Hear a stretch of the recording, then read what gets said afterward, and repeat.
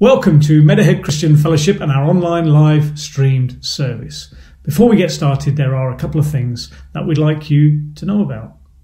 If you're accessing this on a Sunday morning between 10 and 11:30, you can take part in a very real way through our live chat option.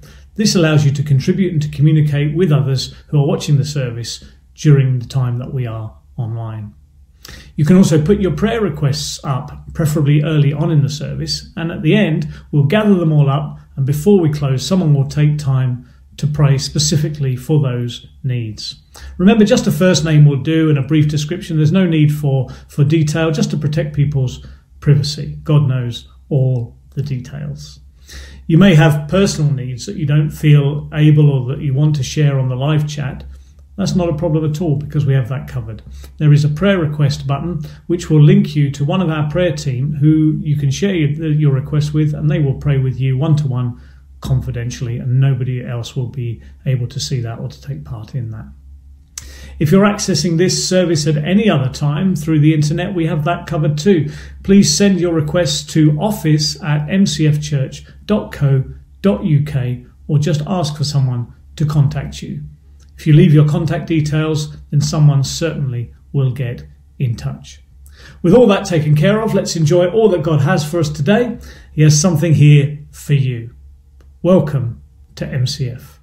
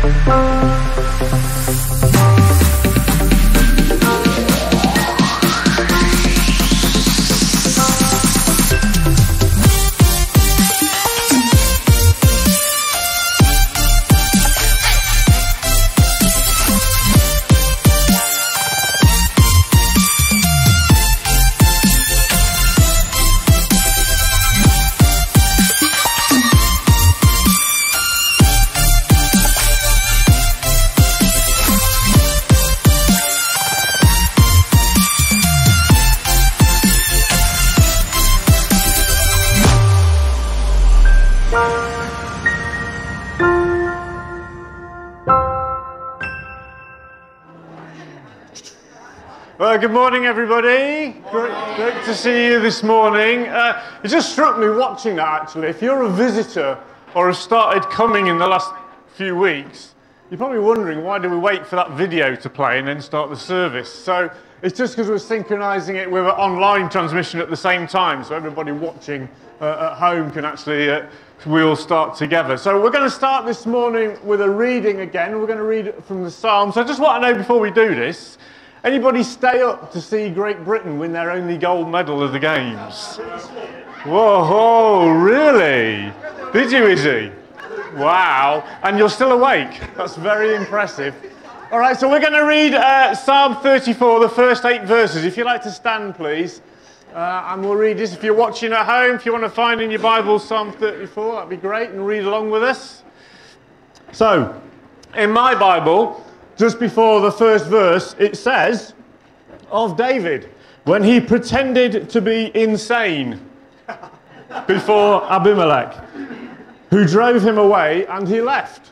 So I don't know if anybody's pretended to be insane this week, or genuinely been insane, but this is a psalm for us this morning. All right, the first 8 verses.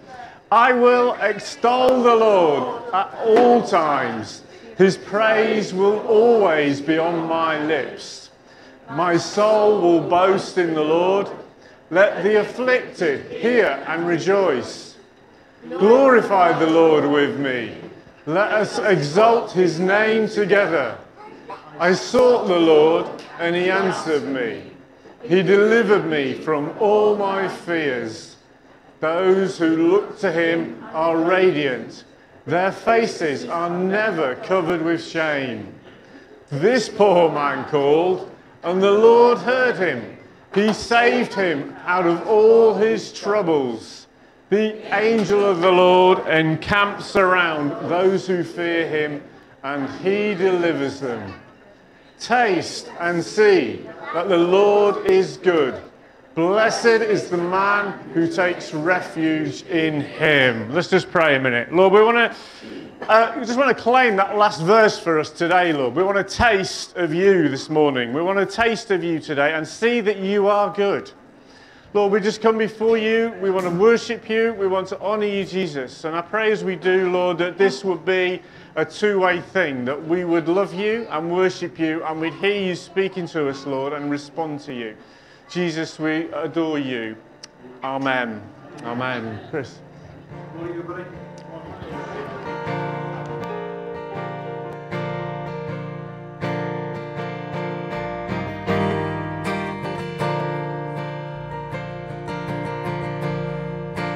Thank you for the cross, Lord. Thank you for the price you paid, bearing all my sin and shame. In love you came and gave amazing grace. Thank you for this love, Lord. Thank you for the nail-pierced hands. Wash me in your cleansing flow. Now all I know, your forgiveness and embrace. Worthy is the Lamb seated on the throne. Crown you now with many crowns. You reign victorious, high and lifted up. Jesus, Son of God, the darling of heaven, crucified. Worthy is the Lamb.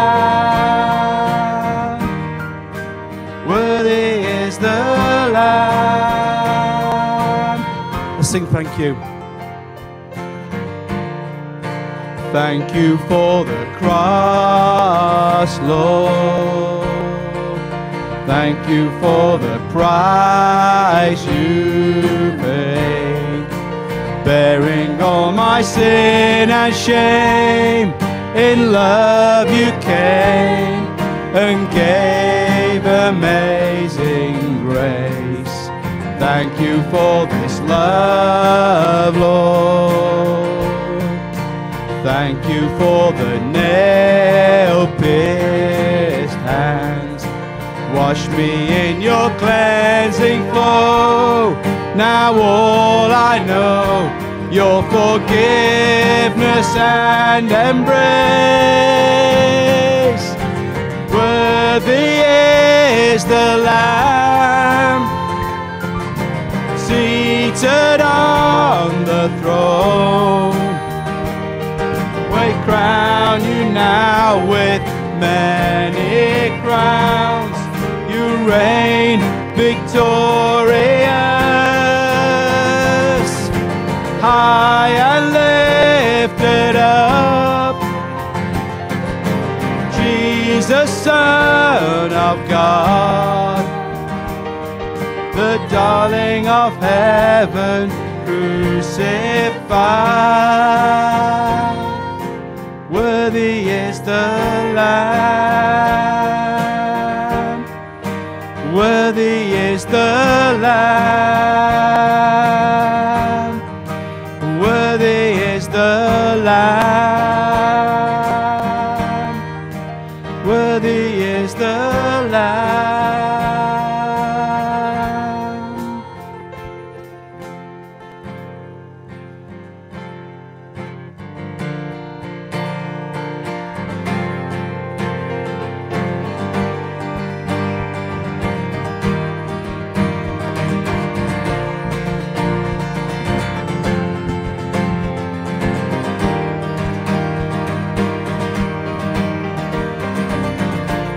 Blessed be your name in the land that is plentiful, where the streams of abundance flow.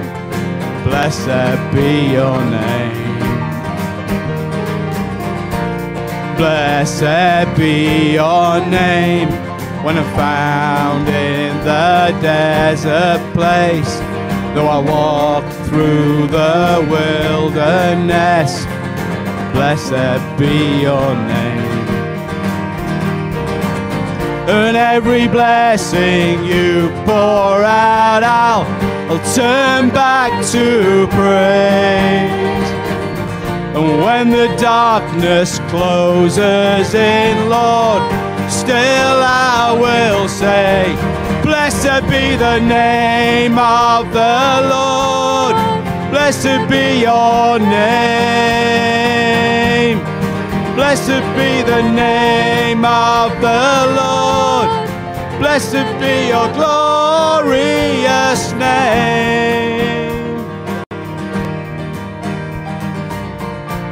Blessed be your name when the sun's shining down on me, when the world's all as it should be. Blessed be your name. Blessed be your name on the road marked by suffering, though there's pain in the offering.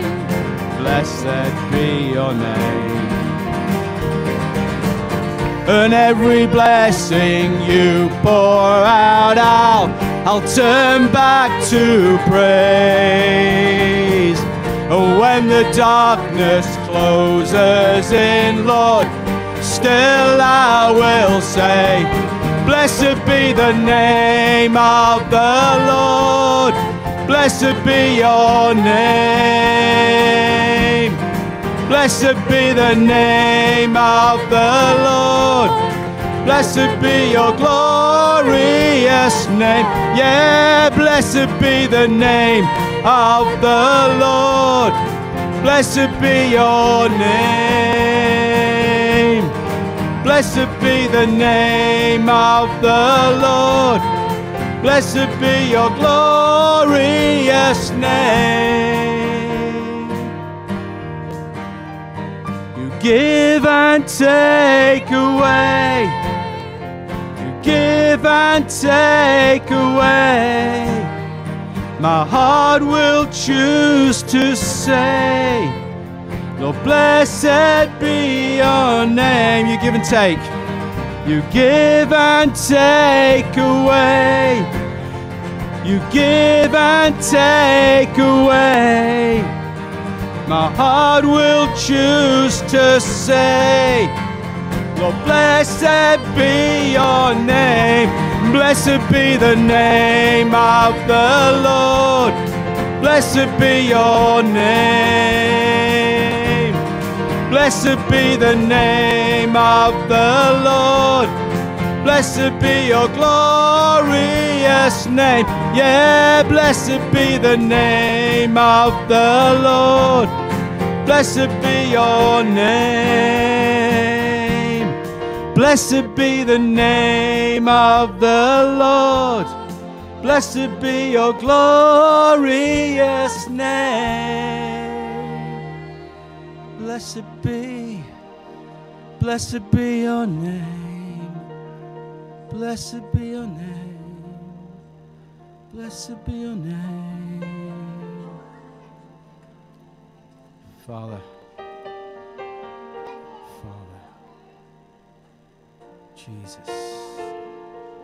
Jesus. Thank you, Lord. Blessed be your name.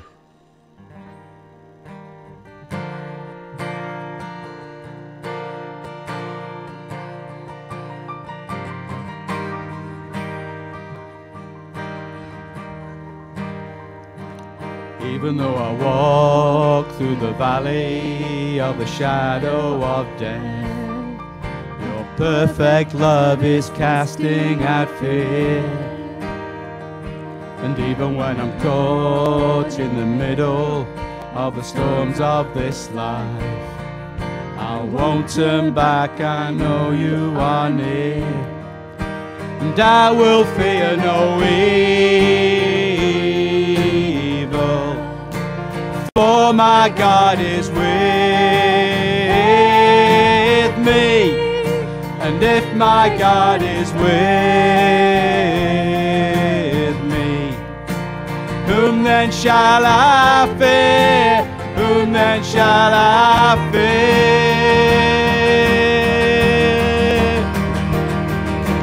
Oh no, you never let go, through the calm and through the storm. Oh no, you never let go, in every high and every low.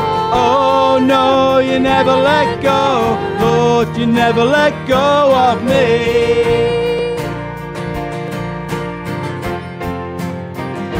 And I can see a light that is coming for the heart that holds on, a glorious light beyond all compare.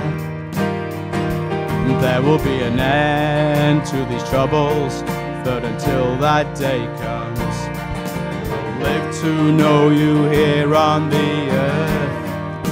And I will fear no evil, for my God is with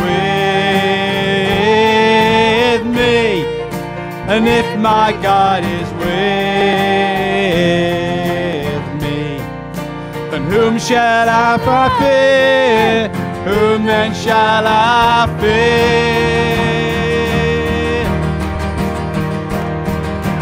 Oh no, you never let go, through the calm and through the storm. Oh no, you never let go, in every high and every low. Oh no, you never let go, Lord, you never let go of me. Yes, I can see a light that is coming for the heart that holds on. There will be an end to these troubles, but until that day comes, still I will praise you, still I will praise you.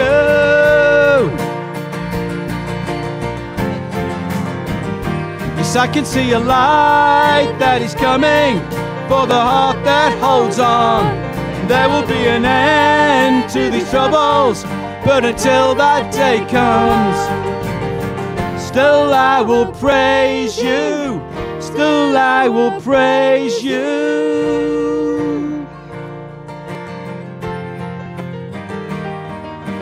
Oh no, you never let go, through the calm and through the storm. Oh no, you never let go, in every high and every low. Oh no, you never let go, Lord, you never let go of me.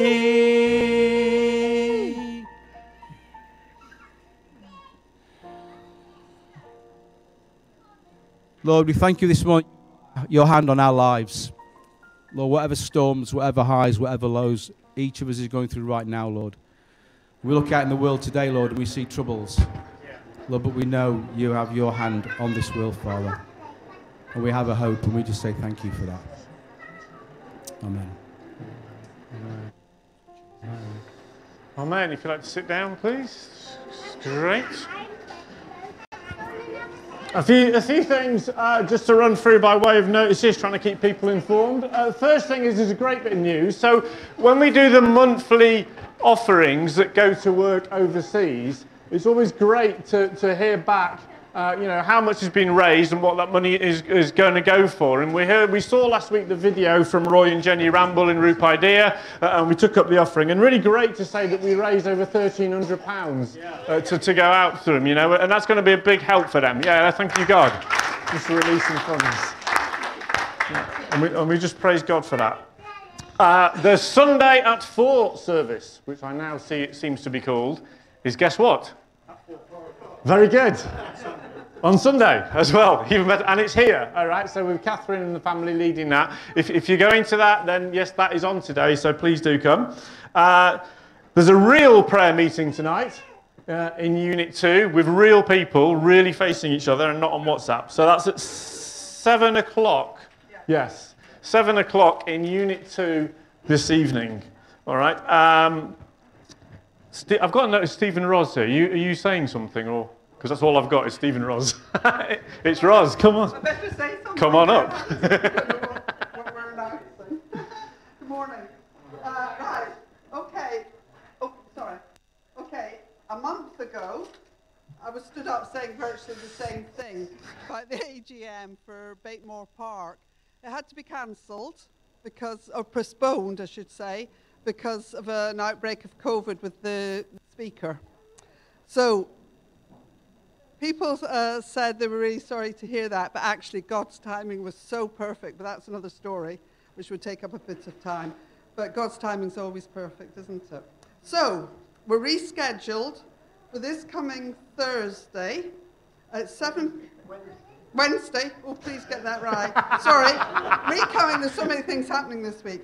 Wednesday, the 23rd of February, 7 o'clock, and it's in the community rooms, which are opposite Unit 2.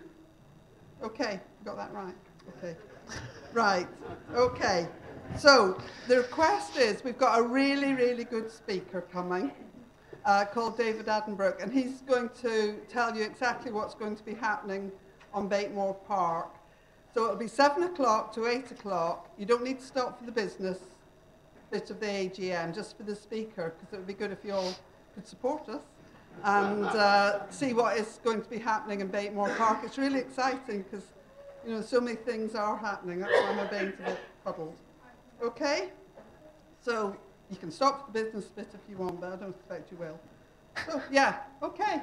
Does that make sense? That's great. Did that make sense? Great. I mean, just to underline that, the work we do in the local community is so key, right? Because one of the values is about transforming communities. That doesn't make any sense until we start rolling up our sleeves and getting involved and doing things. And so the work Ros and Steve really are doing here is pioneering. You know, you've heard them talk about how they're way out of their comfort zone. They're doing this. And, you know, if you can get behind them, it's just so brilliant, all right? Because it can sound incredibly ordinary and mundane, but behind the scenes, you know, we're in faith that God is at work here. And God is way more interested in the community here than we can ask or imagine. And I think where we're able to get involved, that's great. Do I need to turn this microphone off? No, carry on. Okay, thank you. A couple of other things, though, please. There is a men's curry night on March the 7th. This is your last reminder. £5 needs to be into James Hope Girl by next Sunday.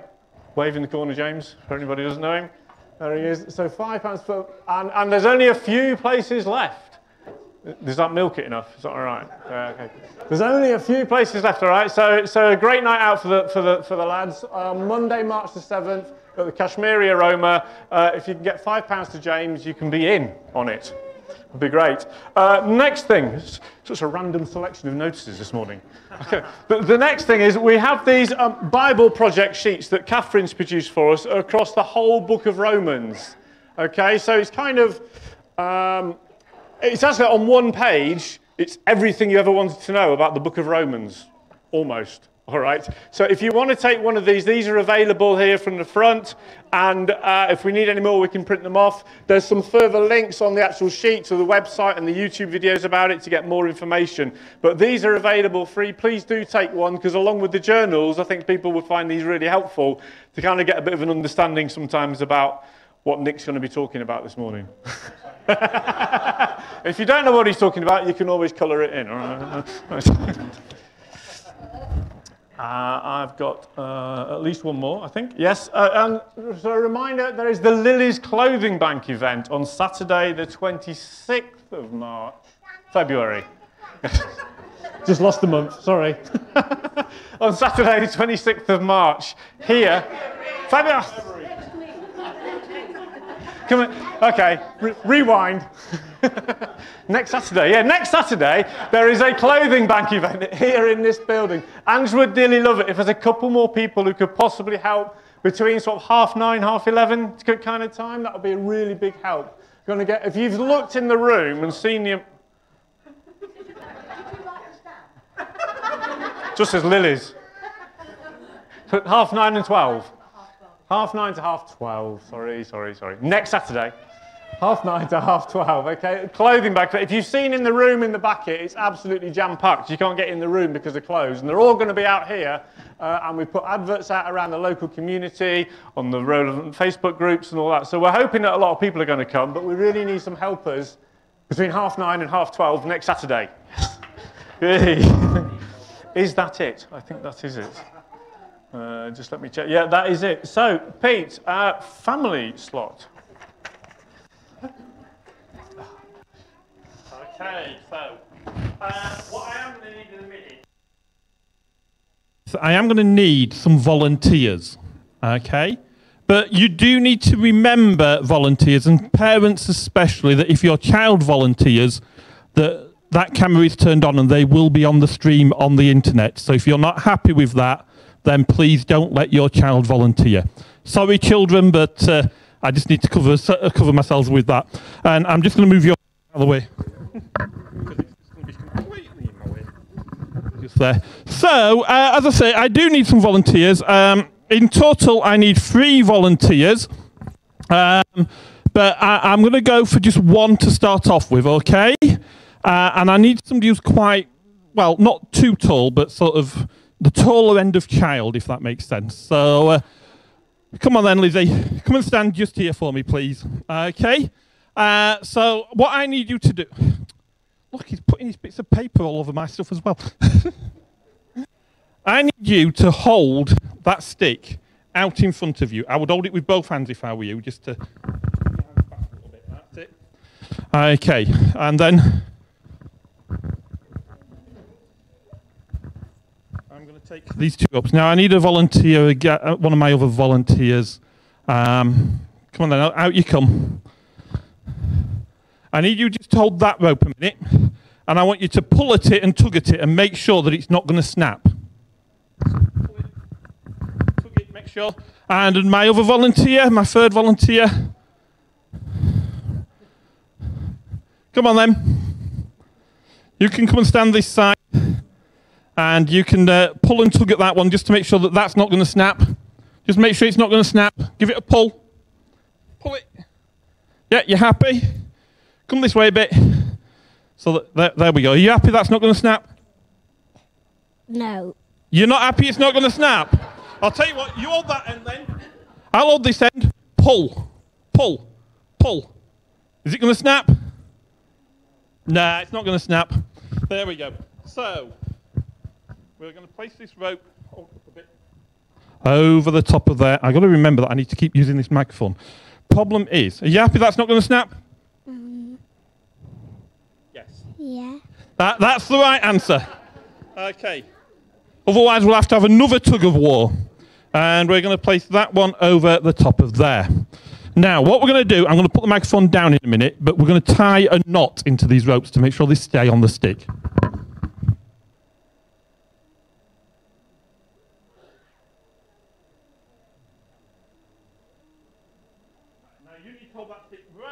Like that. Okay, and you, if you can stand just there and hold those ropes for me. If you can come and stand just here and hold those ropes for me. Okay. Now, what I thought we'd start thinking about this morning is a little bit about the things that we do wrong. Okay. And I thought I would give us a bit of help in thinking about this. So I brought some little handkerchiefs. Okay, and they're all different colours. Okay, and we're going to think about for each colour something that this handkerchief might represent for the things that we do wrong. Okay, so we'll have this red one first. So what do we think? What could the red handkerchief represent? A bad temper. Okay, we'll have that one. So what we're going to do, we're going to tie the bad temper onto our rope. Because we all get bad tempers occasionally. All the time. All the time, says Izzy. Okay, so here's a bit more difficult. What about the blue one? What do we think the blue one might represent? Yeah, you're already volunteering. Let somebody out there to give us an answer. If not, I'll come to you in a minute. What do we think? The blue one. Telling lies. Okay, so we're going to tie telling lies onto our rope.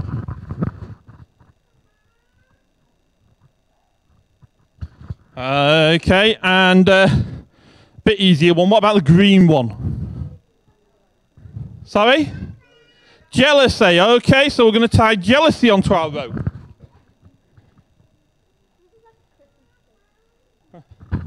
There we go. And what about this one? What about the yellow one?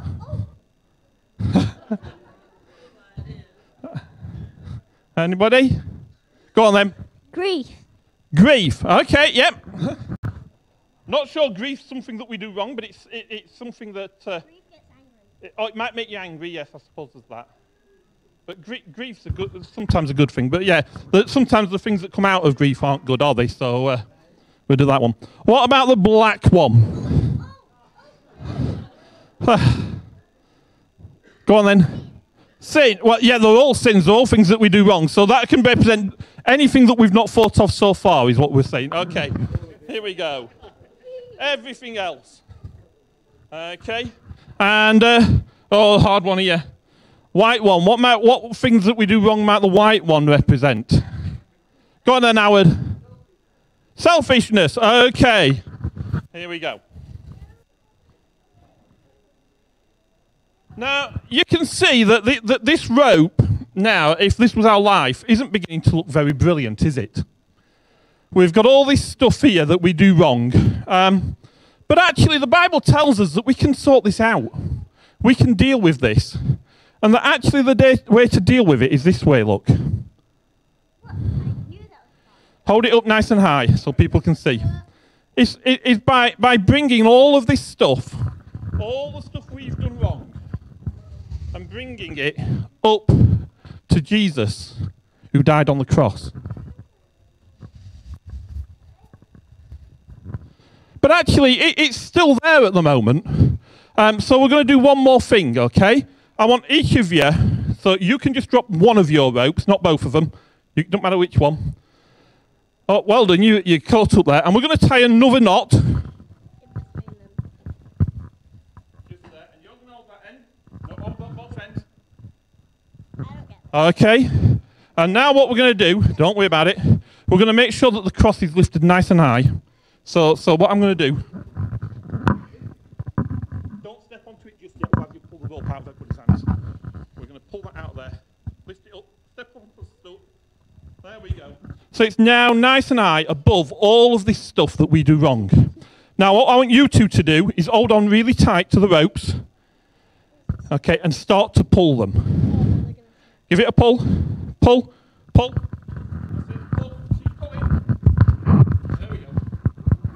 All of that stuff, when we bring it to Jesus on the cross, let go, let go, let go, is taken out of our lives and forgiven forever. Give these three a big round of applause. Sit back down. Andy, I'll let you sort the mess out. Thank you.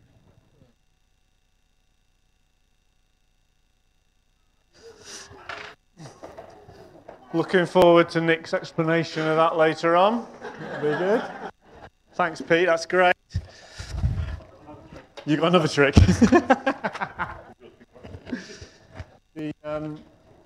So you remember last year we took part in the Arise Sheffield prayer walking initiative, I suppose.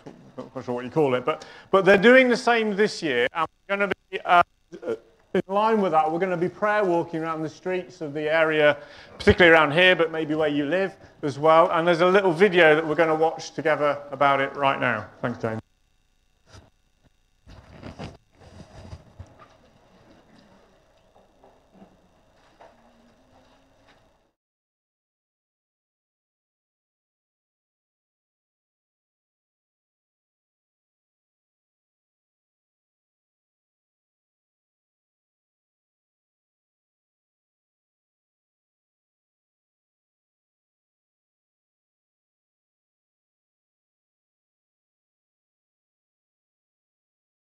Something good is growing in Sheffield. Over 1,000 believers from over 150 churches answered his call last year. New shoots took root. May our outdoor city be where earth and heaven meet. Arise, arise this March To pray for every single street. For the sake of our city, arise. Step out and prayer walk your area. Tap the app to mark down your route. See the map shine brighter with every blessing, and watch the glow follow our boots. Followers of Jesus, arise. May the light of the world who burns in our hearts shine through as we pray to light up the dark. Whether you were born here or drawn here, arise. Let's set aside our barriers, blockers and stoppers. With God on our side, nothing can stop us. United in love, His power can flow through us. The whole city will know. They will know.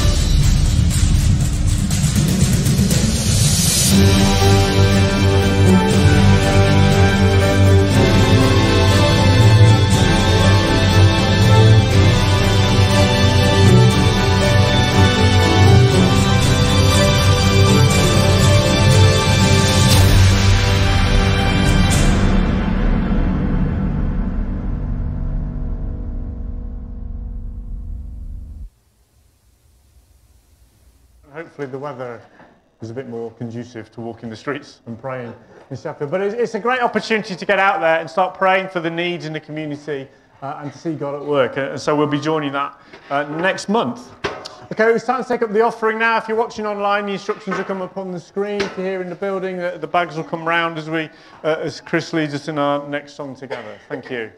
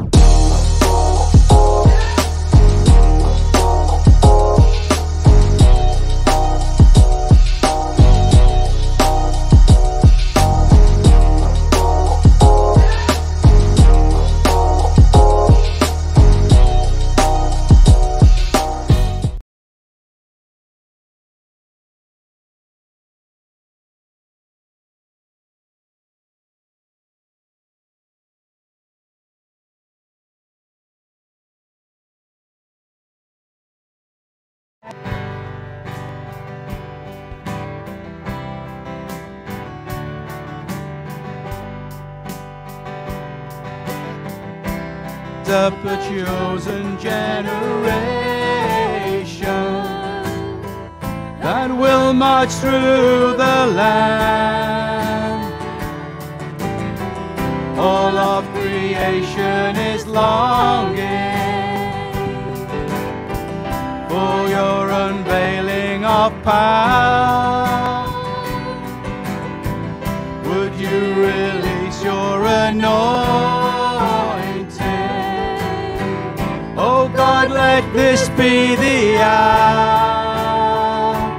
Let your glory fall in this room. Let it go forth from here to the nations. Let your fragrance rest in this place as we gather to seek your ruler of the nations. The world has yet to see the full release of your promise. The church in victory. Thank you, Lord. Turn to us, Lord, and touch us. Make us strong in your might. Overcome our weakness, that we may stand up and fight. Let your glory fall in this room. Let it go forth from here to the nations. Let your fragrance rest in this place as we gather to seek your face. Let your kingdom come. Let your will be done. Let us see on earth the glory of your Son. Let your kingdom come. Let your kingdom come. Let your will be done. Let us see on earth the glory of your Son.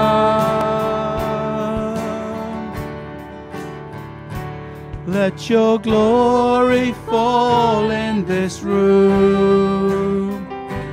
Let it go forth from here to the nations.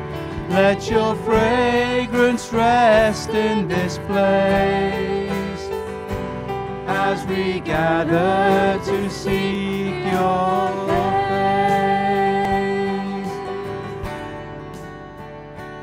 Let your glory fall in this room. Let it go forth from here to the nations. Let your fragrance rest in this place as we gather to seek your face. As we gather to seek your face.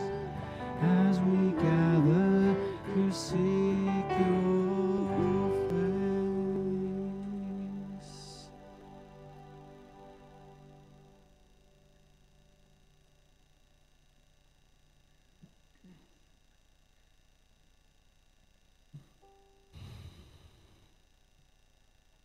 Jesus.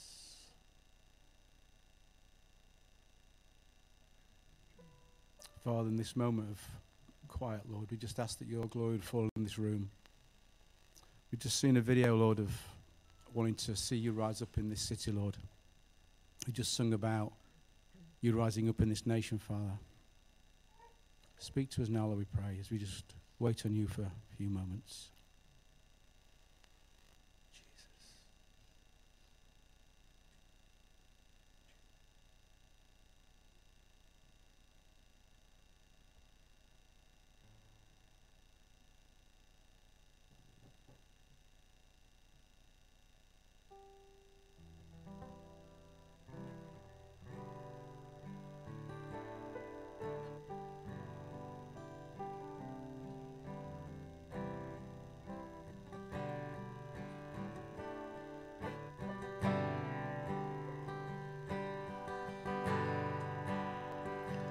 Bless the Lord, oh my soul,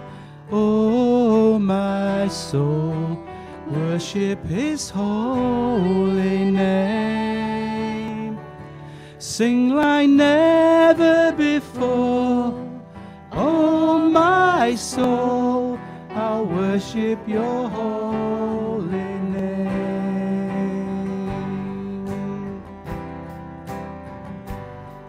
The sun comes up, it's a new day dawning.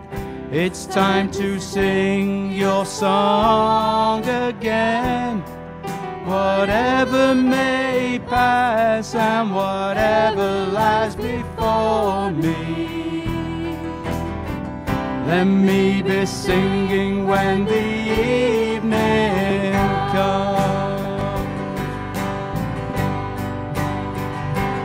Bless the Lord, oh my soul, oh my soul.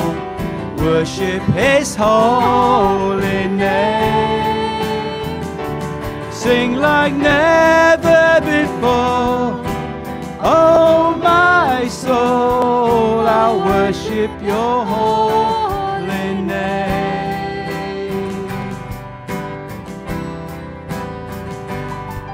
You're rich in love and you're slow to anger.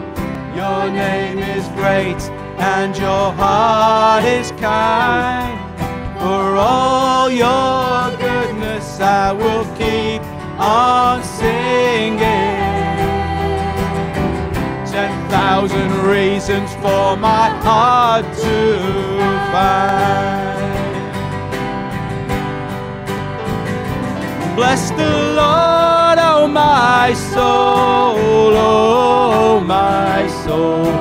Worship His holy name. Sing like never before. Oh my soul, I'll worship your holy name.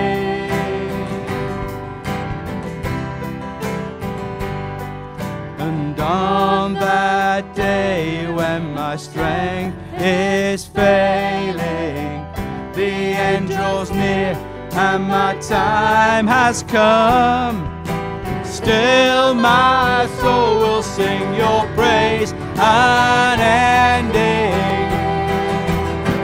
10,000 years and then forevermore.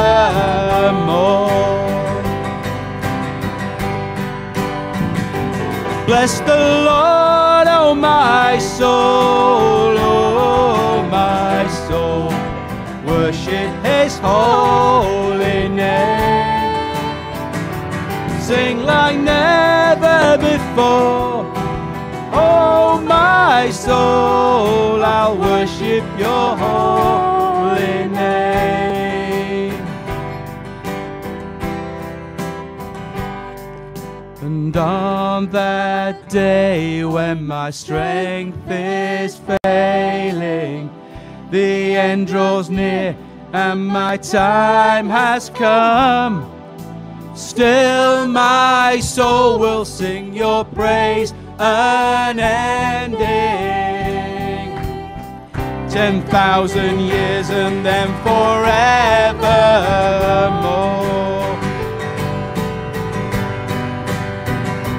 Bless the Lord, oh my soul, oh my soul. Worship His holy name. Sing like never before. Oh my soul, I'll worship your holy name. Yes, I'll worship your holy name. Yes, I'll worship your holy name.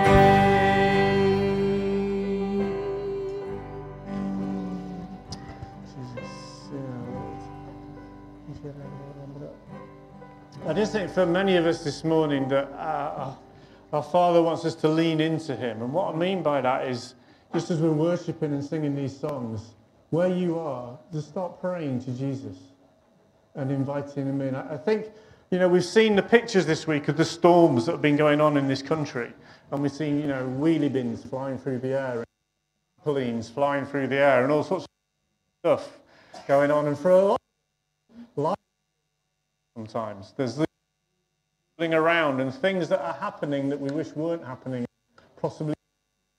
And I just feel strongly this morning that Jesus is, and He's longing for you and for when we face through those storms. And the answer then, like they have done in the week, literally, but the answer for you and for me is that we lean in and we discover Jesus at those storms of life, and that we discover that Jesus really is the anchor that holds us fast, and we discover that no matter what in our lives and the things that are impacting us, that He is true, that He is faithful, that His love will strengthen us and uphold us, and that his plan and his purpose for your life and for my life will happen. And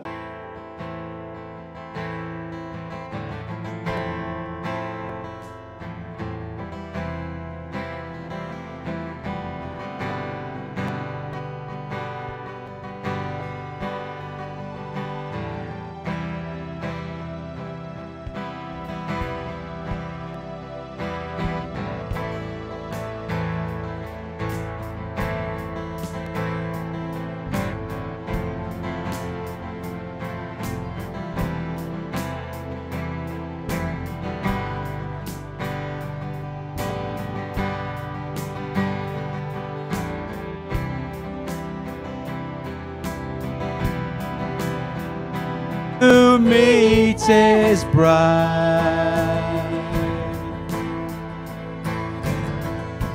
When we see him, in an instant we'll be changed.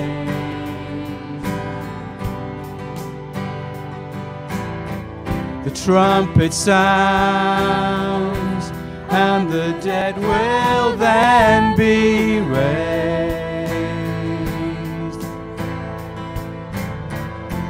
By his power, never to perish again.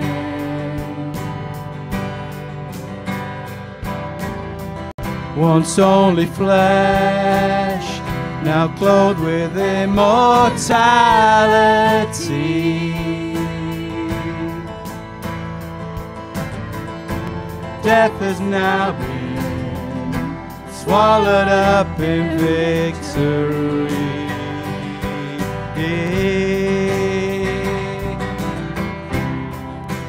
We will meet him in the air, and then we will be like him, for we will see him as he is. Oh yeah. Then all hurt and pain will cease, and we'll be with him forever, and in his glory we will live. Oh yeah, oh yeah.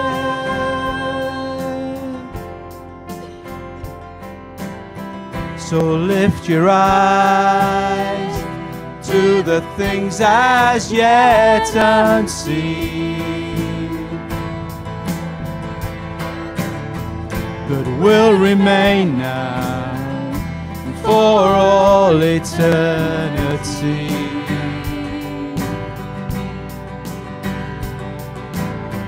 Though trouble's hard, it's only momentary,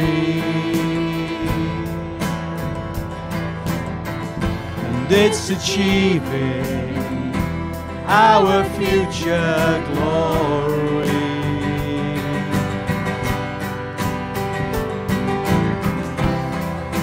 We will meet him in the air, and then we will be like him, for we will see him as he is. Oh yeah. Then all hurt and pain will cease, and we'll be with him forever, and in his glory we will live. Oh yeah, oh yeah. Let's sing Lift Your Eyes. So lift your eyes to the things as yet unseen, but will remain now for all eternity. Thank you, Lord.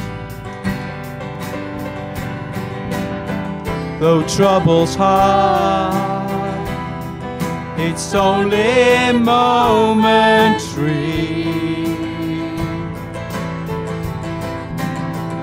and it's achieving our future glory. Thank you, Lord.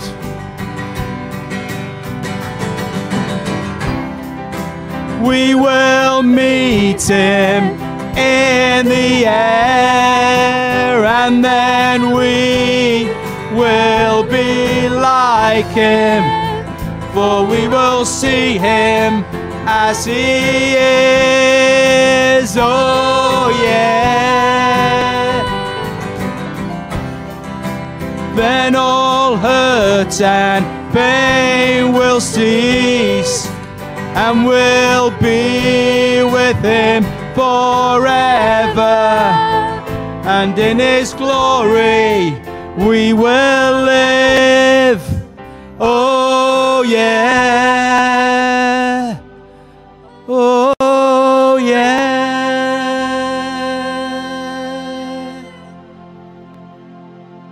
Jesus. Then all hurt and pain will cease, and we will be with him. We will live with him forever and ever and ever, for eternity. And in his glory, nothing else, no other glory, nothing else. In his glory, we will live forever. Thank you, Jesus. Thank you, Jesus.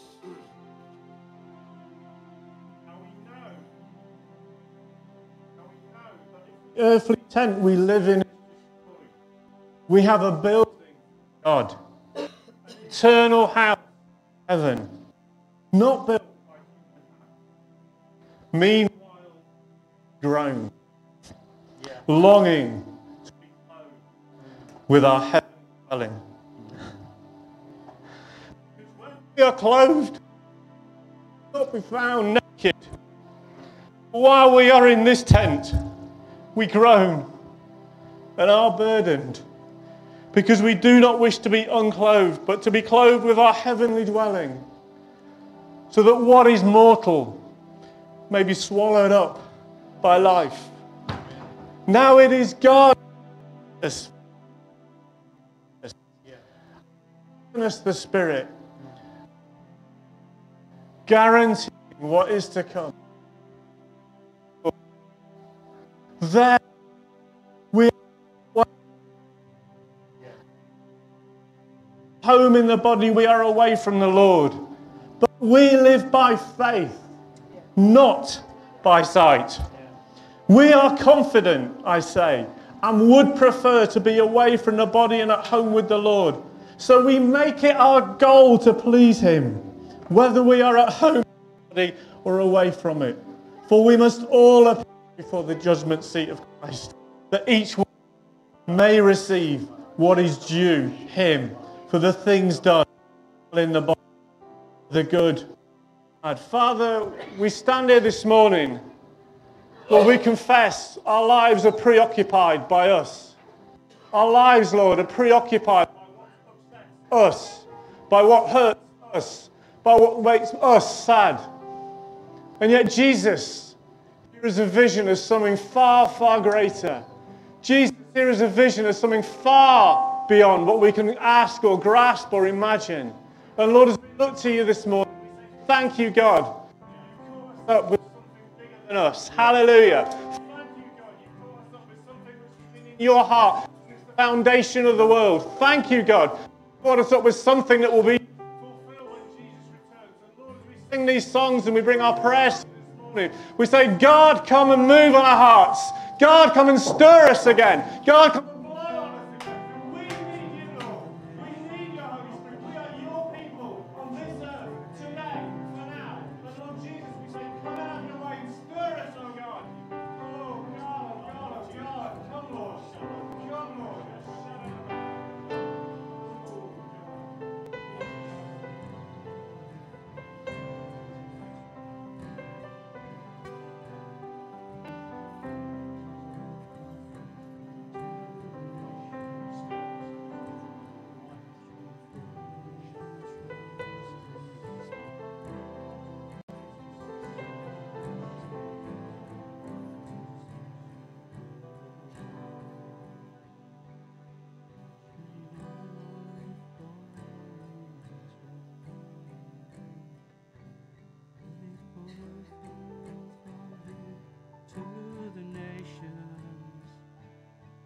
your fragrance rest in this place as we gather to seek your face. Let your glory fall in this room. Let it go forth from here to the nations. Let your fragrance rest in this place as we gather to seek your face. Come down. Come down, Spirit. Come down. Come down. Rest in this place. Rest in this place.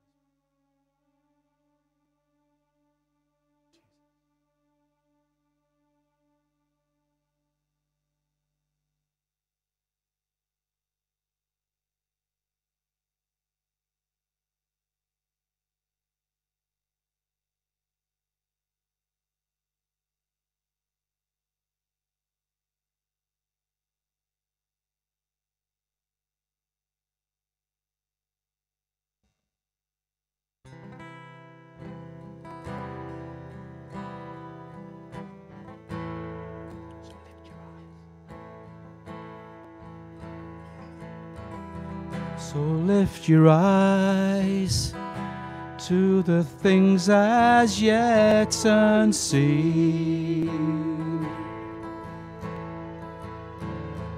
that will remain now for all eternity.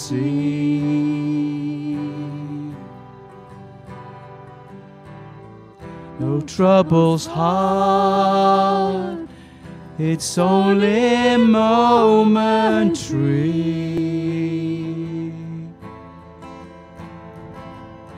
and it's achieving our future glory. So lift your eyes.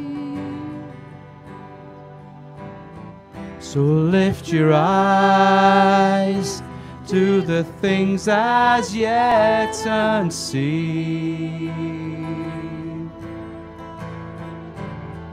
that will remain now for all eternity.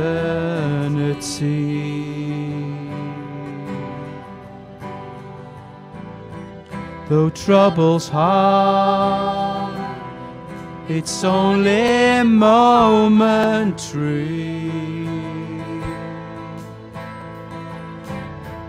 and it's achieving our future glory.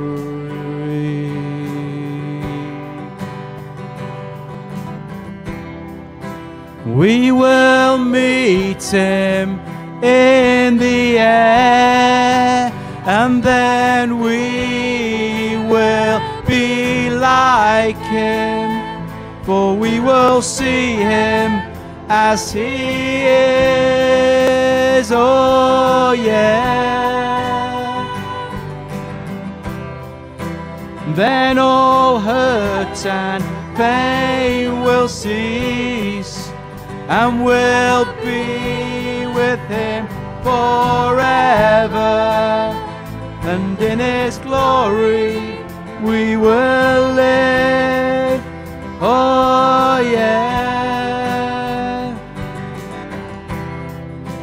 We will meet Him in the air, and then we will be like Him, for we will see Him as He is. Oh yeah. Then all hurt and pain will cease, and we'll be with Him forever, and in His glory we will live. Oh yeah. Oh yeah.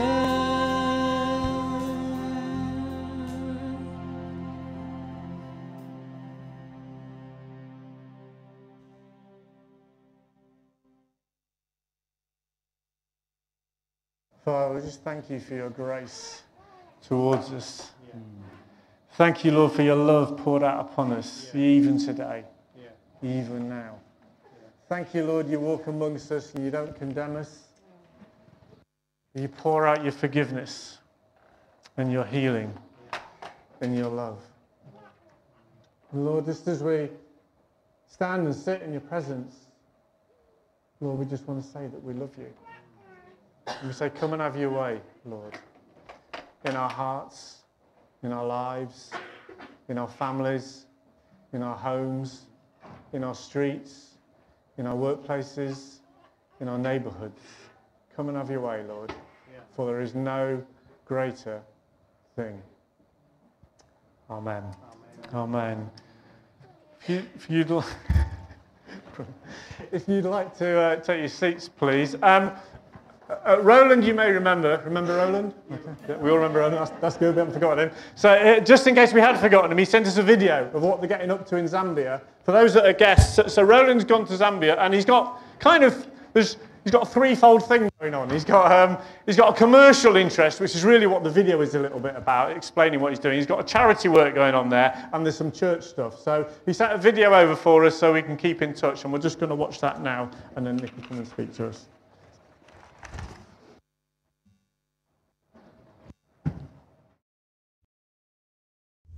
Hi, Roland here. You may be asking, what are we doing out in Zambia? Tyrell, myself and Ian.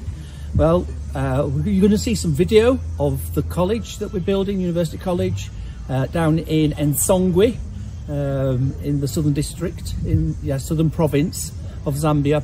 And then you're going to see us meeting various people, and it'll be self-explanatory who they are, but it's all to do with the work that we're doing around the university. So enjoy.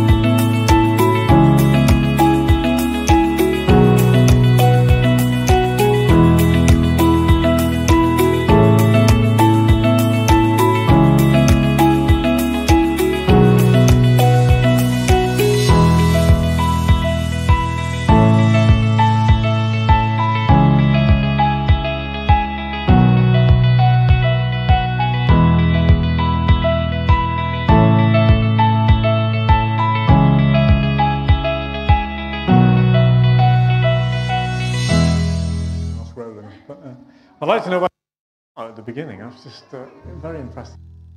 So from one Zambian connection to another, Nick is going to come and speak. Let's just pray for Nick, can we, before he does that? Yeah, Father, we want to thank you for speaking to us already. And Lord, I want to pray, Holy Spirit, you'll be at work in our hearts. We pray for Nick, Lord, that you'll bless him and doing good. And just pray you'll just feel that flow of your Holy Spirit at work for him as he brings your word to us today. In Jesus' name.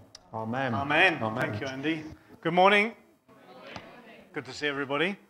Thanks for braving the rain. And Storm Eunice has passed, I think. Andy started the service with us reading Psalm 34:1. It reminded me, every time I hear those verses, it reminded me of my first church. So the first church, one of the first churches I set foot in, and it's the one I ended up pastoring for about 11 years. And right across the wall, they had that Psalm 34:1, let us exalt his name together. And they showed me some, hello. Is that? They showed me some pictures of the old Nissan Army hut that they used to meet in, and they had beams across the ceiling, and one on where the congregation could see, it said something like, I rejoice with those who said to me, let us go to the house of the Lord, something suitably uplifting. And then for the preacher, on the other side, it said, warn them from me. So there you are. So be prepared. But we have also got a PowerPoint. I know. It's the equivalent for me of like patting your head and rubbing your stomach and standing on a beach ball all at the same time. So I'm hoping that I'll be able to press the button at the right time. But just if I miss it, just go back over the video at the end. All right. So we're in Romans chapter 3, verse 21 to 31, following on from where Andy left off last week. I didn't bring my glasses, so I'm hoping that everything will be well. I'll read it faithfully. 3:21 to 31. But now, apart from the law, the righteousness of God has been made known, to which the law and the prophets testify. This righteousness is given through faith in Jesus Christ to all who believe. There is no difference between Jew and Gentile, for all have sinned and fall short of the glory of God, and all are justified freely by his grace through the redemption that came by Christ Jesus. God presented Christ as a sacrifice of atonement through the shedding of his blood to be received by faith. He did this to demonstrate his righteousness because in his forbearance he had left sins committed beforehand unpunished. He did it to demonstrate his righteousness at the present time so as to be just and the one who justifies those who have faith in Jesus. Where then is boasting? It is excluded. Because of what law? The law that requires works? No, because of the law that requires faith. For we maintain that a person is justified by faith apart from the works of the law. Or is God the God of Jews only? Is he not the God of Gentiles too? Yes, of Gentiles too, since there is only one God who will justify the circumcised by faith and the uncircumcised through the same faith. Do we then nullify the law by this faith? Not at all. Rather, we uphold the law. Amen. We have got, for your delectation, a video. Now, I haven't embedded this in the PowerPoint. It's separate because last time I tried to put videos in a PowerPoint, it ruined Christmas for everybody. So, James is going to play our video. 12, 11, 10, 10, 9, 8, 7, 6, start, 2, 1, boost ignition, and liftoff of the Space Shuttle Discovery, returning to the space station, paving the way for future missions beyond. Well,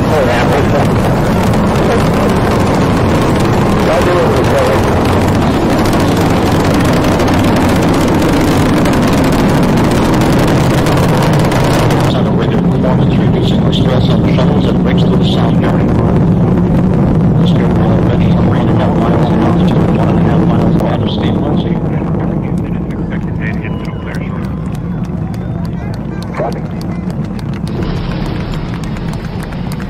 Solid rocket booster separation confirmed. Guidance now converging. Discovery's onboard computers commanding the main engine nozzles to swivel, aiming the shuttle for its precise target in space for main engine cutoff. Should have a good forward link now and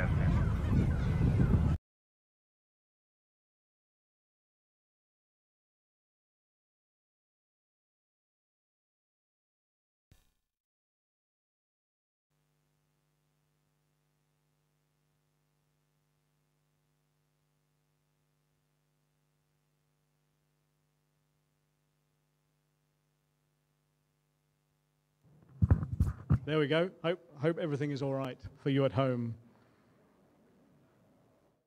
The series on Romans, there's been perhaps more trepidation and hesitation about it than in most normal sermon series that we have. It's a big deal to take on Romans. It's a great, like we've said, a great manifesto of the gospel.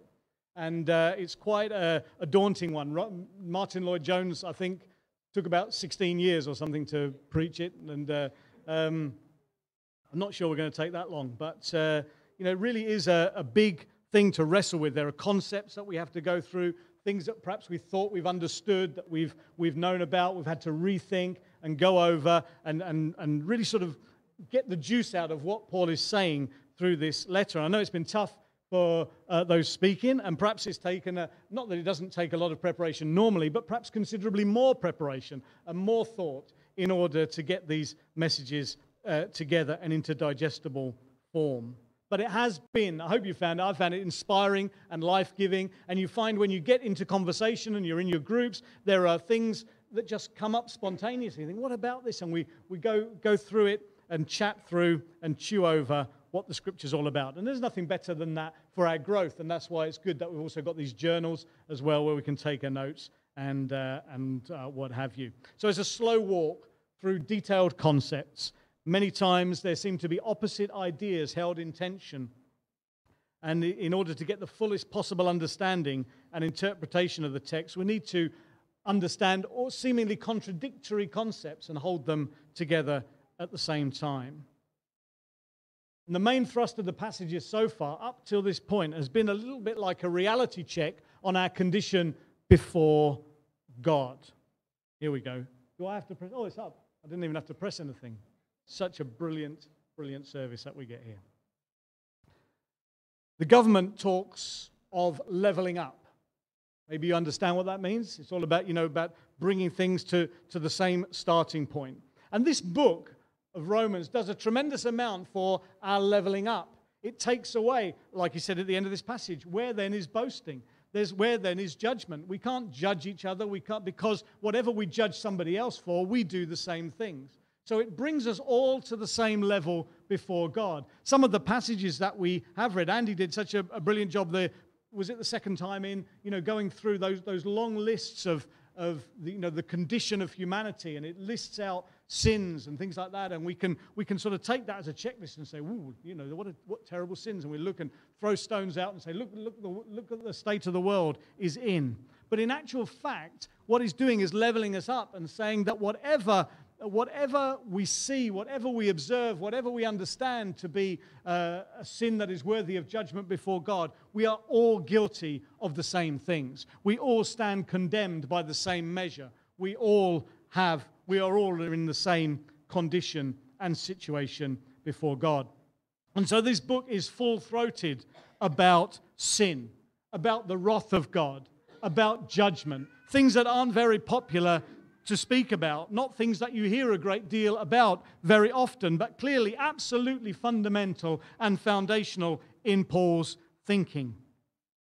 Chris Simpson put it a couple of weeks ago. He said I've been listening. I'm quoting Andy, I'm quoting Chris. It's just,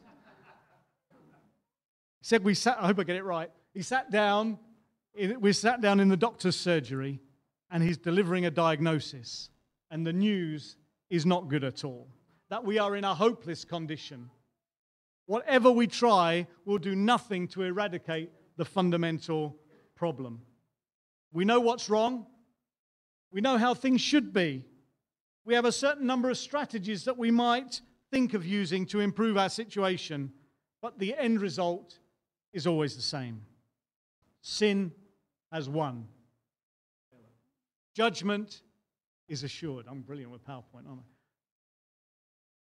Sin has won, judgment is assured, the situation is desperate.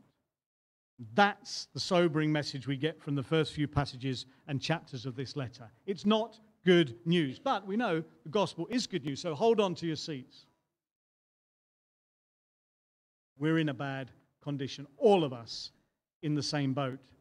Even the law doesn't offer us any hope. It doesn't solve things. You would think if we could just get to grips with living how we should be living, then we could pull this situation around. we could get ourselves right before God.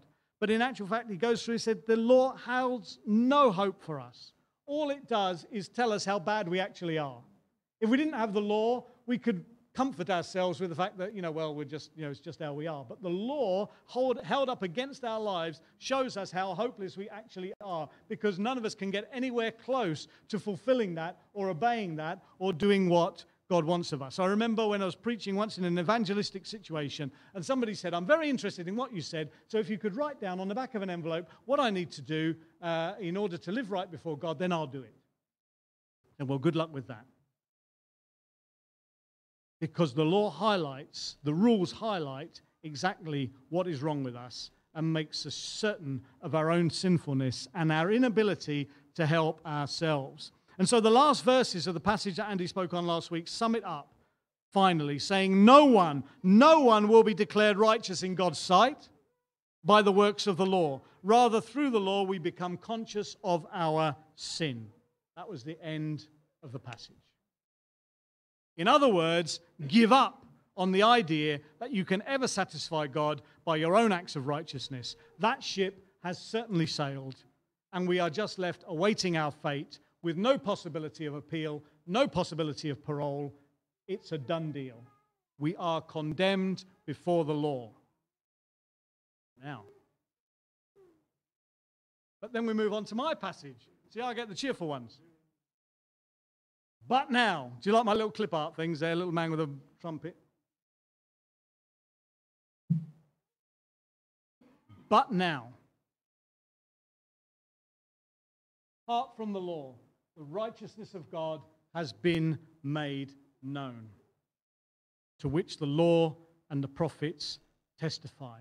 Having come to the end of the road, there is no further possibility of getting around the situation. We are in a hopeless state. We are left considering what will become of us. Then the gospel comes in. But now, apart from the law, the righteousness of God has been made known, to which the law and the prophets testify. A new opportunity, a new way, a new hope, a new pathway is set out before us. And this is the message of the gospel that we have. That we are all in the same boat, we are all condemned, we are all hopeless. There's not a single one of us can ever claim to have any righteousness of our own, and so therefore there is only judgment ahead of us. But now a new way has been opened up before us.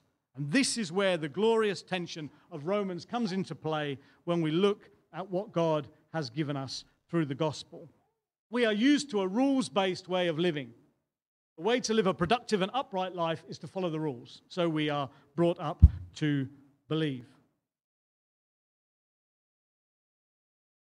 If you follow the rules, you have nothing to fear. All the uproar about what's happening in government and all of that, it's to do with the fact that people think people should follow the rules. And of course, we're waiting for all the inquiries to find out what happened. But there is the sense of unease is because we feel that rules should be followed in order to create an ordered society. So therefore, it makes perfect sense to believe that if we're able to keep to a set of rules and shape our lives and actions accordingly, then that should gain us some benefit.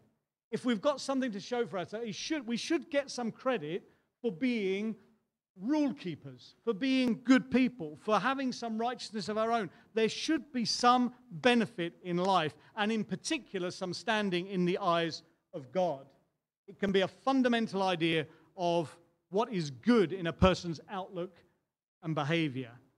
It can be understood in terms of our religious observance. If we are good people, if we go to church even when it's raining, if we give to the offering, if we pray, if we read the Bible, if we write notes when the preacher's preaching, if we do all of those things, there must be some benefit to us over and above the people that don't do those things.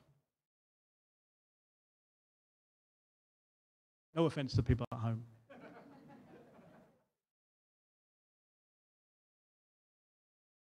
Surely all these things, when added together, must count for something, must gain some credit, must be worthy of recognition. The sobering and wonderful answer that we get from all of these passages as we consider that and think, well, surely I must get some credit for the good things that I've done. The resounding answer that comes through the scripture is no, you don't. You don't get anything for those things. Because now a righteousness apart from the law has been revealed. It's not connected to the law. It's not connected to our box ticking. It's not connected to our ability to live a righteous life. It is a righteousness completely separate from that. It's apart from that. It has been revealed. It has a different source, a different criteria, and has nothing to do with what we can do or what we can achieve by our own efforts or by our own strength. This righteousness, the Bible tells us, is given through faith in Jesus Christ to all who believe. Given to all. You say, oh yeah, but we even say, don't we? Oh, I don't know if I have enough faith. Well, again, we're back to a righteousness connected to the law, because if you have enough faith, you tick the box, you get the salvation.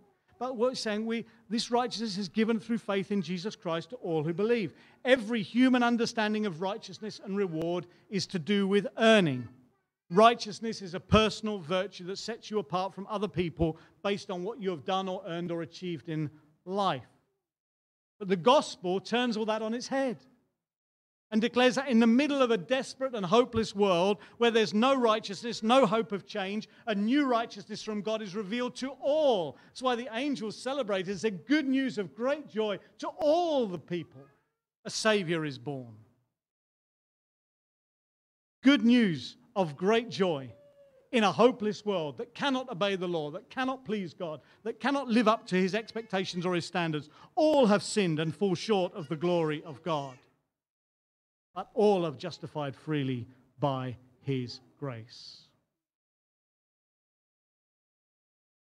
A new righteousness from God is revealed and is given to us through faith in Christ. The kingdom of heaven is open not to those with the highest scores, but to those who have the humility to trust in Christ and to allow Him to give us what we need to stand confidently in the presence of God. He gives us what we need. He hands it to us and says, you're going to need this righteousness if you're going to get any further. And we have to accept it from Him. It never comes because He says, I think I've been watching you and I'm really quite impressed, so I'm going to give you something. That might help you get along. He says, I've been watching you and I'm not impressed. And so you're really going to need some help. This is it. This is for you. This is your key to the kingdom of heaven. Oh.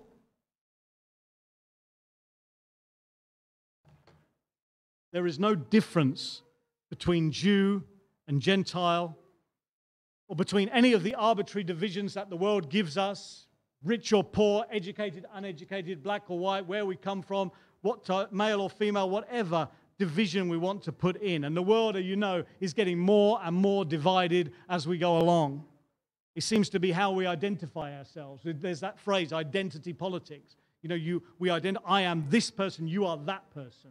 There are labels on everybody's forehead. And you only have to say one thing once, that's it, you're labeled forever, and that is how you are judged. But there is no difference. Faith in Christ eradicates all the divisions and puts us on the same footing regardless of our story or our background, regardless of our years of faithful service or our years of completely hedonistic rebellion. We are all on the same footing. For all have sinned and fall short of the glory of God, and all are justified freely by His grace through the redemption that came by Christ Jesus. The problem is the same, the solution is the same, no matter who you are. We can get stuck, can't we, as I've already said, in the first chapters, quietly ticking off the sins, like the Pharisees of Jesus' time, quietly thanking God that at least we're not like them. At least we're not like this person or that person or the other person. At least, you know, we comfort ourselves. Well, I haven't got that in my record. Now, you might not have that in your record, but you've got plenty of other things in your record. It's always nice, isn't it, when you send off for those DBS checks and they come back, you know, nice and clear, and you can sort of polish your nails and think, well, you know, I've been a good lad. Nothing against my name. Well, when it comes to the records that God has, there's plenty against our name. But the solution is the same. But now, We can get stuck, like I said, in judge, and this is a repeat of the themes that have come week after week after week. But it's so important that we understand that this gospel that we have does not divide, but it unites. It brings everybody on the same basis, on the same level, that we gather together on the basis of our faith in Christ. Not that we stand in a pulpit or we stand in a church and we're able to sort of reach out and lift people up. We are all on the same level, all on the same basis as we begin. There was a lady that I read a story about. I don't know if I've told the story here. I've told it in a few places, but I read her biography. My in-laws, Erica's mum and dad, were missionaries in Ghana for almost 20 years. But before they went to Ghana, they were scheduled to go to Zimbabwe, or Rhodesia, I think, as it was then. And they were given 20 minutes to decide whether they would change their mind and go to Ghana. And so they went to Ghana for 20 years after 20 minutes consideration. But the people that went to Zimbabwe were their classmates from the Elim College. And some of you will know this story, that in the 70s, during the Rhodesian Civil War, there was a massacre, and all of these Elim missionaries were killed. Jeff knows that. And they slaughtered babies, children, men and women, all of their classmates, they were there. Now, there was one lady called Joy Barth who was a nurse in that group, and she was home on leave at the time that this thing happened. And so she was spared. So she was I think maybe there was somebody else who survived as well, but she was certainly amongst the only survivors of that group. And she went back to Zimbabwe, and she served for a number of years, and she started to get ill at some point, and she didn't know why, and they had no idea what was wrong with her. And they went through a whole process of tests and things like that, and she found out that she actually had AIDS. And she had no idea how she acquired this, but she could only assume. She said she used to wear open-toed sandals in the operating theatre, and there was blood everywhere, and so she just assumed that there must have been some contaminant, some way that she picked up this virus while she was working. And so she went through a number of, I don't know how long it took, but she went through the whole process of suffering the effects of AIDS. And one of the things that she had to do in Salisbury, which in her hometown, was go to the hospital where she had to go to the sexual health clinic, the sexual transmitted disease clinic, and she had to sit with everybody that was part of that clinic. And she said it made her feel really uncomfortable. Because of the way, her upbringing and her outlook and her thinking and whatever. And she said, everything in me wanted to stand on a chair and say to all the people in the waiting room, I'm not like you. I didn't get this the way you got it. I didn't, this is not me. I'm a missionary. I'm a this, I'm a that, I'm a the other. And she said, everything in me, I just felt this sense of burning justice that I wanted people to know. And she said, and then in the middle of all my righteous anger and indignation, she said, I just heard the voice of God say, actually, you're exactly like everyone here. There's no difference. You have no right to stand on a chair and say anything to anybody because you're in the same position. That was what she had to wrestle with. But I remember that story so clearly because it highlights to me the beautiful grace of God. That we are all in the same boat. None of us have a head start. We're not ahead of one another in the race. And we all come on the same basis, and we all receive the same faith as a gift from God, the same righteousness that comes as a gift. Any righteousness that we have comes from Him. So we're going to come back to our space shuttle. You forgot about that, didn't you? That was on the beginning. We showed the space shuttle launch. Getting from Earth into space, I'm going to give you a bit of because I'm educated, give you a little bit of a lesson now. It's not a small issue. It really is rocket science. The force of gravity will constantly fight to bring your shuttle back to Earth. The peace and the beauty of Earth orbit are beyond the visible world, and they're beyond the seemingly irresistible forces that would keep it earthbound. And so the journey is taken in stages. Are you following so far? It's quite technical. The solid rocket boosters attached to the side of that craft, they propel it upwards as far as they're able to take it. But in order for it to go on and to reach orbit, there's only so far they can go, and so they're jettisoned on the edge of space. I see them coming off there. To enable the shuttle to reach its goal. And our conventional rocket boosters, whether it's the law or whatever else we think is going to give us that credit before God, will only take us so far. It's not enough to take us where we need to be. It's not enough to take us into the fullness of the kingdom of heaven. It's a reminder of just how powerful the forces working against us are. And so at the point of putting our faith in Christ, we jettison the old way of thinking and cling only to Him to take us into the kingdom of God. We'd love to think it was down to us, wouldn't we? And our rocket boosters.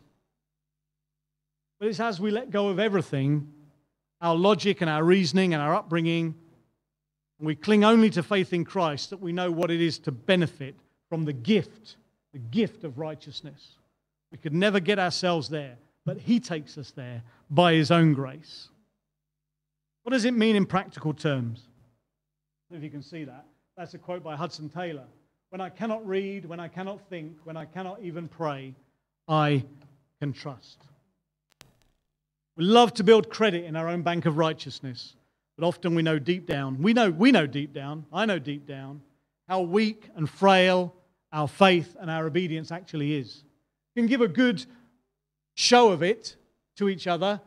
We can give a good demonstration. We can do all the right things, say all the right things, tick all the right boxes in terms of our public persona, our Facebook image. But we know what's behind the curtain, don't we? Our public performance gains us something in the eyes of ourselves, maybe of others, but we are seriously lacking in reality. We need to learn to trust God and His free gift of righteousness through faith in Christ and nothing else. In the first church I was part of, I mentioned it earlier, I had the "Let Us Exalt His Name Together" on the wall. There was a very, very dear couple that played a hugely important and foundational role in my life. The gentleman was the treasurer of the church for about 45 years. Very quiet and unspectacular, but full of faith and encouragement for me. And so when I used to ask them how they were doing, they would say they were okay, but glad they were pitching their tents one day nearer to glory. In the course of time, the man David, he became sick and he died. His funeral was a very stirring occasion. I remember his coffin being carried in to the congregation and everybody singing, "Be Thou My Vision." It was just such a God-honoring event and a God-honoring life. Jessie, his wife, missed him greatly, but she used to take issue with people when they say, "Oh, after so many years married, you must be devastated to lose David." And she said, No. How can a Christian be devastated when we have this hope? Then, of course, some years later, she became much frailer and she was living in a home. And it was clear that she was rapidly approaching that song we sang, and when that day comes and what is it? Not my end is failing. My strength is failing. My end is coming. Yes, it. No, I won't go there. But she was honest enough to say to me that she didn't know what she thought or felt anymore. Her expectations of what it would mean to reach this point in her life weren't shaping up in her experience. She was nervous, and probably for the first time she was a little bit uncertain about what she was facing. And she asked me what I thought and whether she had the necessary faith. And in that moment, I saw things clearly and said to her, "This is exactly what grace is for. This is exactly what grace is about. It's not about having the right thoughts or feelings or outlook or having everything together and all your ducks in a row in order to sweep into glory in a moment of wonderment. Perhaps it's even when all is stripped away, when even our feelings, even our thoughts, even our fears come to the surface and everything else, then we trust." Andy talked about leaning into God. That's where we lean on Him, we hold on to Him, and we say, "Lord, it's grace that's brought me safe thus far, and grace will lead me home." Nothing to do with how we feel, or how we think, or what we do, or what checklist we carry with us. I think our transition to the kingdom of God is all about us, even our attitude and our feelings. And like I say, there comes a time when all is stripped away and we have to allow grace to carry us. And so I believe as we prayed together that day, it was as if her rocket boosters were jettisoned. All that she had lived by had got her so far, but it couldn't carry her where she wanted to be. And only the grace of God could do that. So even though she had that uncertainty, she had that frailty, she was expressing those doubts, I have absolutely no doubt in my mind that she was rocketed into heaven when she died, because it's not about what we carry with us. It's about who carries us. That's why we are justified by grace. I was away last week. I went to visit a friend in Wales and managed to get under the barbed wire and everything and back out again. And it was good to be out and about. Now, I'm not a music sort of person. You might be surprised. I appreciate yours, Chris. But I don't always, if people say, I've always got to have music on. I never put it on. I was sit in silence. Boring like that. Or listen to somebody talking, listen to Andy's sermons. But while I was driving, I thought, I'll listen to some music. And so I put it on Spotify. And all of these songs started coming up. And one of them came up, Casting Crowns. You probably know it better than I do. Beheld. And it was just like the words were coming out. I wasn't even like concentrating on the words. But I thought, as I prepared this message, and as I closed, I came to put those words down. Let me see if it comes up. Oh, look at that. Hold it all together. Everybody needs you strong. But life hits you out of nowhere and barely leaves you holding on. And when you're tired of fighting, chained by your control, there's freedom in surrender. Lay it down and let it go. So when you're on your knees and answers seem so far away, you're not alone. Stop holding on and just be held. Your world's not falling apart, it's falling into place. I'm on the throne. Stop holding on and just be held.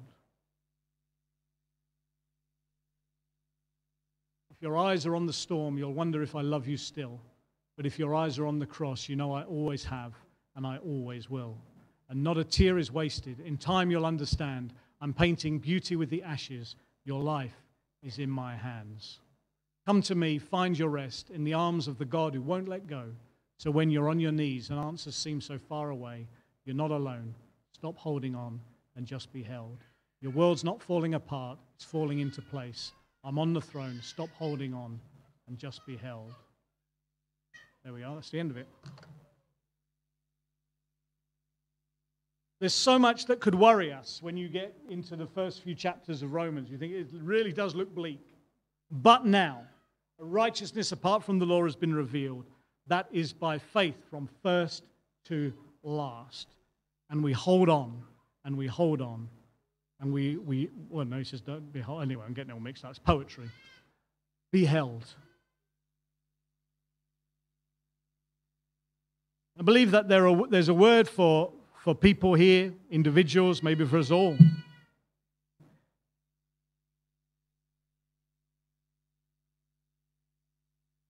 To figure out what it means to adopt a situation of trust. Because if we have faith in God, faith in Jesus Christ, everything is at our disposal. Everything is given to us freely. We know the condition of our heart and our faith. We know what it's like to feel weak and uncertain, like that lady I mentioned. We could all identify with that, I'm sure, even if we don't give that impression. We know what it's like to wrestle with doubts and uncertainty.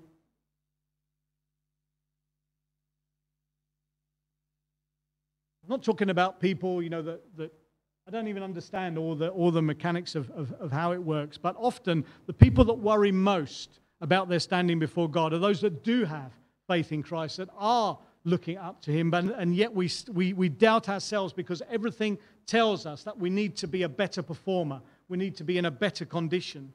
And everything about the gospel tells us that it's nothing to do with that. And when you read the stories of the prodigal son who went as far away as he could, and yet what he did was he turned his thoughts and his mind and his attention towards his father and said, I wonder if I go back, whether he will make me a servant in his house. And when he actually went nervously back up the road towards his father ran to him and embraced him and killed the fattened calf and threw a huge party, because that was the nature of the grace of God. And we might feel uncomfortable with that because we think, well, you know, because we're stuck on what we earn and what we're able to do, and we don't understand the overabundant joy in the heart of the Father that comes from just our turning ourselves towards him. Not trying, you know, I'll come to you, Lord, and when I've sorted a few things out. I don't know about you, but there was times, you know, when we come to pray, sometimes our prayers, most of the time, I think God maybe gets bored with us. He's like, oh Lord, you know, I don't pray enough, and I don't pray much, and I know you probably don't want to help me, and you don't, you know, I'm not, you know, there's other people that you could help more than me, and perhaps you know, you'd be better off listening to them. And in actual fact, I think I'm going to give up now. Amen. That was a quiet time. But in actual fact, there is so much joy in the heart of God when we turn our hearts to him. And we give up that idea of we've got to carry our special homework folder with all the stars on and the wallpaper on the front and all of that to impress God. Whatever your story, turn your face towards God today. And you know the joy of not then having to go back through and unpick and you know, there's a work that God's Holy Spirit does in us, and he changes and transforms us over time. But it's not like we have to go back and unpick all the knots and smooth everything out and make ourselves presentable to him. It's just we turn ourselves towards him. And if you could have drifted away from him completely in your heart. Your heart could be stone cold towards him. You could be tied up in all sorts of things in your heart and your mind. And today it will just be that moment of turning your face towards him, and there'll be that reuniting, that reunification, that joy of restoration, that hope for the future, because it's nothing to do with what we present to him and everything to do with what he gives to us. And so as you do that, hear the words from the heart of the Father. Welcome home. You are safe. You are all right. It's going to be okay, because it's all in his hands. If it was down to us, we would be utterly hopeless. But it's all in the hands of the Father. And he gives us his grace freely and abundantly and completely and overflowing and joyfully. What do you think of when you think of speaking to God? What do you think his face looks like when you speak to him? Right. Well, there's a smile on his face, laughter in his heart. The prodigal son, the father, you don't run, gird up all your clothes, your clothes, and run down the street and embrace your son with a miserable look on your face. God loves you. God loves us. God loves us enough not to leave it to us to qualify ourselves to come into his presence. He loves us so much that he did it for us. Gave us his righteousness, gave us his peace, gave us the opportunity, gave us the keys of the kingdom of heaven. And if your first inclination is yeah, but, give all that up as well, because today the free gift of the grace of God is given to you. Amen.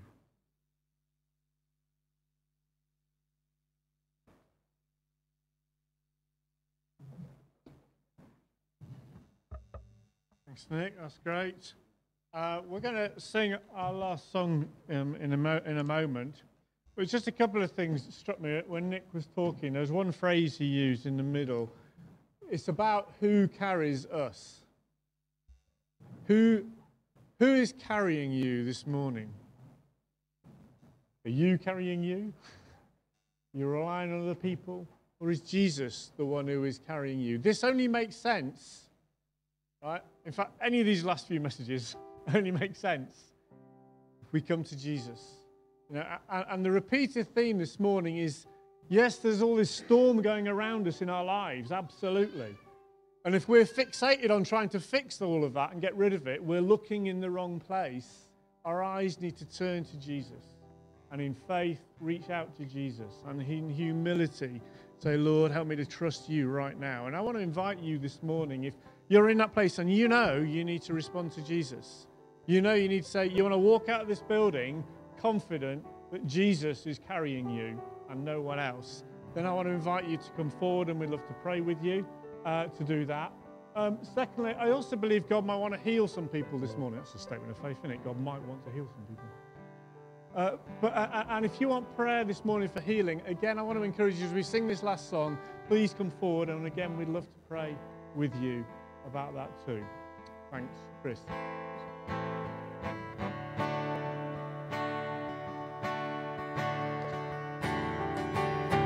Water you turn into wine. Open the eyes of the blind. There's no one like you. None like you. Into the darkness you shine. Out of the ashes we rise. There's no one like you. None like you. Our God is greater. Our God is stronger. God, you are higher than any other. Our God is healer, awesome in power. Our God is greater. Our God is greater, our God is stronger. God, you are higher than any other. Our God is healer, awesome in power. Our God, our God. And if our God is for us, then who could ever stop us? And if our God is with us, then what could stand against? And if our God is for us, then who could ever stop us? And if our God is with us, then what could stand against?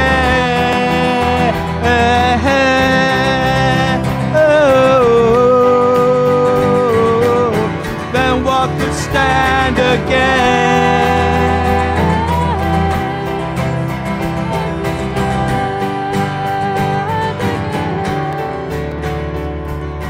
Our God is greater, our God is stronger. God, you are higher than any other. Our God is healer, awesome in power. Our God, our God, our God. Our God is greater, our God is stronger. God, you are higher than any other. Our God is healer, awesome in power. Our God, our God. Yes, our God is greater, our God is stronger. God, you are higher than any other. Our God is healer, awesome in power. Our God, our God.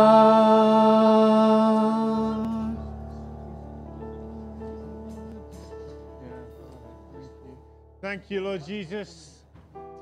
We just want to look to you and take on board, Lord, what we've heard today. I want to pray, Father, for the church today, here, across your city, across this nation. Lord, that we would learn what it is to know that we're carried by you. That we would learn what it is, Lord, as we face the challenges and the issues of this life, that we would see, Jesus, something greater than our own lives at work. That we would see, Lord, what you are doing. We thank you, Lord, you've made a way. And I want to pray, Lord, each one of us would learn what it is to know that we are carried by you. Hallelujah. Hallelujah. Just a couple of practical things, actually, before I finish. I'm going to say the grace.